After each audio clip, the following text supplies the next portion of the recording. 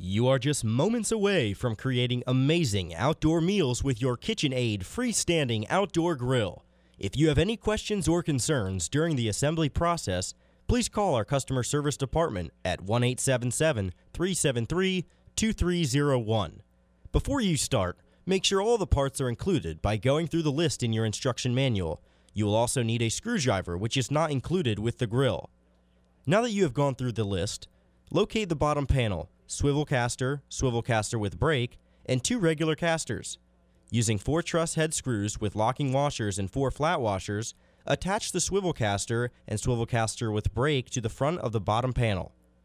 Take the 2 regular casters and attach them to the back of the panel with 4 truss head screws with locking washers and flat washers.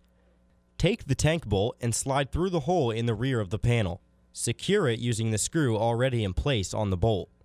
Next, you will attach the side panels. Starting with the left one, attach it to the bottom panel using 3 truss head screws. Once complete, repeat the process for the right side panel. Locate the front panel. Attach that to the bottom panel using the truss head screw. Using the 8 screws already attached to the front panel, connect it to the left and right panels. Now find the triangle brackets and hook them where the ends of the side panels meet the bottom panel.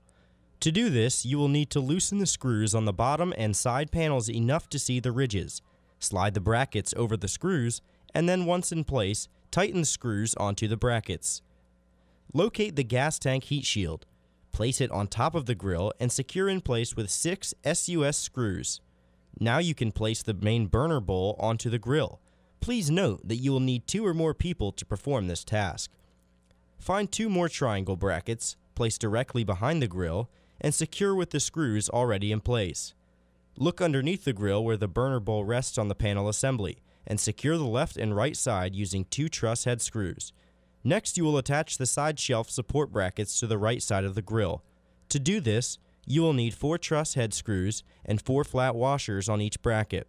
Place the bracket outside the grill and secure with the screws from the inside of the burner bowl. You will also need to use a SUS screw on the outside of each bracket. Repeat this process for the left side shelf support brackets. Now you can install the side shelves. Simply slide them over the brackets until firmly in place. Next, locate the 2 flame tamers and place them on the inside of the grill.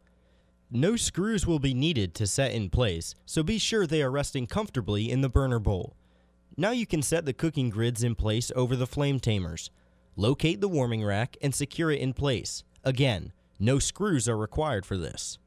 Locate the regulator and secure to the side of the grill with 2 SUS screws. Find the grease cup and slide into place behind the grill, and then locate the electronic igniter module and slide it into place on the front of the main burner bowl. To finish assembly, place the fuel tank inside the grill and hook it up to the fuel line. Turn the tank bolt clockwise to hold the tank in place.